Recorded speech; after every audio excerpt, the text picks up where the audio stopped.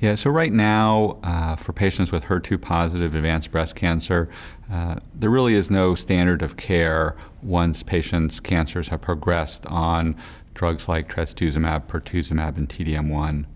Trastuzumab deruxtecan, which is a new HER2-directed antibody-drug conjugate, was designed basically to try to improve upon the current standard of care for these patients who progressed on the previous agents.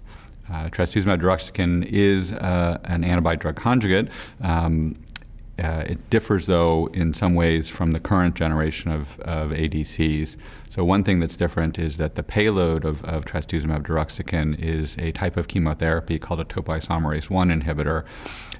This is a type of chemotherapy that's not typically used in HER2-positive breast cancer, so it's less likely that cancers are going to be resistant to this because they haven't seen this type of chemotherapy before.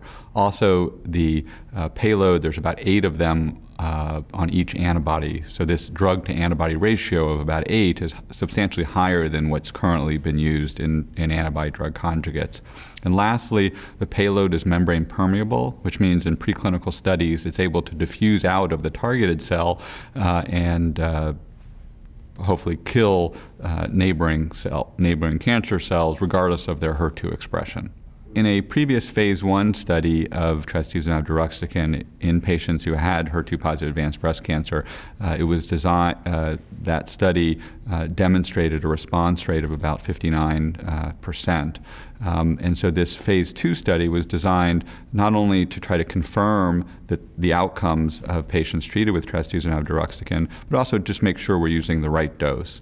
So in this new study, patients with HER2-positive advanced breast cancer, all of whom had had T-DM1, which was one of the standard of care treatments, were initially randomized to one of several doses of trastuzumab deruxtecan to try to figure out what is the recommended phase 2 dose. So based on the efficacy and safety data from that early part of the trial, 5.4 milligrams per kilogram was established as the recommended phase 2 dose. At that point in the trial, an additional 130 patients were then all treated at that dose of 5.4 milligrams per kilogram. There was an additional small cohort of 4 patients who were intolerant of T-DM1.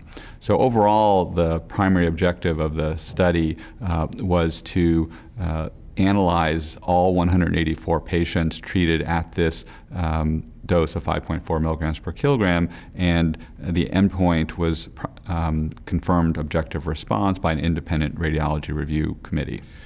So in terms of efficacy, we found that in terms of this primary endpoint of objective response by independent review, the response rate was 60.9%. 6% of those were complete responses, 54.9% were partial responses. The clinical benefit rate at 6 months was about 76%, and the median duration of response was over 14 months.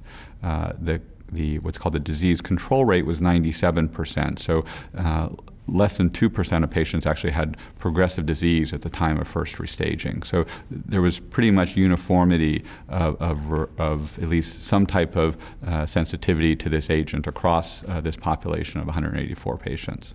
In terms of safety, the most common side effects seen were fatigue, nausea, and vomiting, but these were almost all low grade, and that's very similar to what was seen in the phase 1 study of this agent. But there was one important toxicity that was seen not only in the phase 1 trial, but in this phase 2 trial as well, and that's something called interstitial lung disease, also commonly known as pneumonitis. And because we knew that this was seen in the prior study in this phase 2 trial, all patients who had had evidence of pulmonary toxicity were adjudicated by an independent expert panel of pulmonary specialists, and they found 25 patients, or 13.6%, who had what they felt was drug-related interstitial lung disease.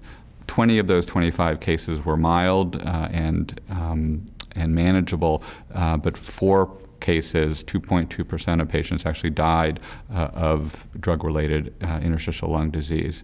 So going forward, based on recommendations from this panel of experts, it's recommended that for patients who are on being treated with trastuzumab deruxtecan, that they be monitored closely for symptoms of ILD, which include dyspnea, cough, and fever, and if ILD is suspected, that the drug be held, and that we have a low threshold for starting corticosteroids, and also that the patients be evaluated closely with a high-resolution CT scan and a pulmonology consult.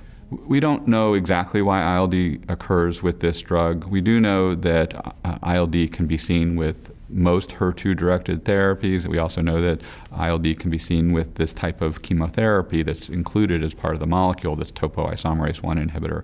So it may be a combination of those things. Again, pneumonitis is a side effect that's seen in many HER2-directed therapies, but it seems to be more common with this drug. But exactly why that is in this particular drug, we're not sure. Yeah, so when you're putting the data together, we see this very high rate of objective response and a very durable amount of disease control with a median progression-free survival of over 16 months. And that's really substantially higher than what we would see historically in other trials of patients who have this very heavily pretreated population. So in this trial, the median number of prior therapies in the metastatic setting was 6. So this is a very pretreated population, and the fact that we see this high level of activity is very compelling.